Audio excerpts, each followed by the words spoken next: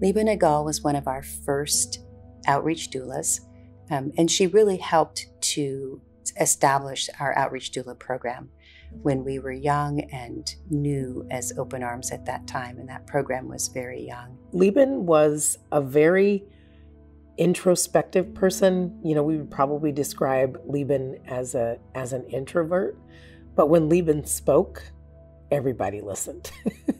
Libin was different. She always been different. She will make you feel you matter, you're worth it. She was a very sweet person and always has a smile. She met everybody where they were. She made everybody feel like they were that person, only that person in the moment. I know for sure that she was very important in her community. She always was available for me, and I think for everybody.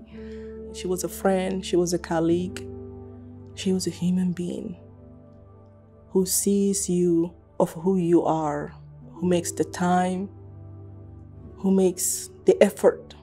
And she was one hell of a woman.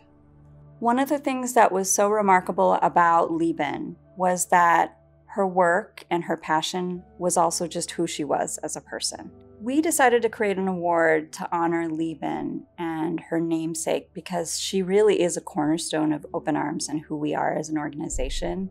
She really helped us set and establish a culture of love and community and being an example in the community. And every year we wanted to take some time to honor someone who might be like Libin, who plays that role of being an unsung hero or lifts up the work of other people in the process of doing their work and serving their community and loving their community. A lot of times it's focused on people who have done groundbreaking work or people who have longevity in the work. It's always just really focused on someone who's touched lives and touched, the lives of birthing people in a deep and profound way over time. I love that Open Arms actually gives this award because I think it means a lot to our community. It's acknowledging the work that someone has done within our community. It acknowledges the depth of work that everyone does, but really highlighting for one person what they have given to the community. And it's our opportunity to be able to show gratitude and to say thank you for the role that you have played and thank you for all that you do.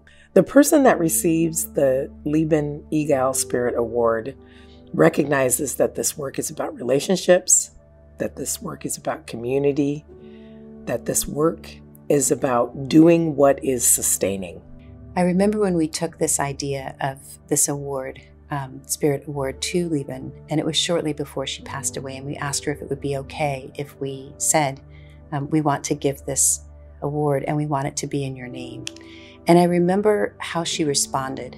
She was thrilled, but it wasn't because her name would be attached to it, but because her name would be attached to acknowledging all of the people that came after her who did this incredible work. And so she really wanted to be able to give back and show her gratitude to everyone else who did this work. So it was pretty remarkable.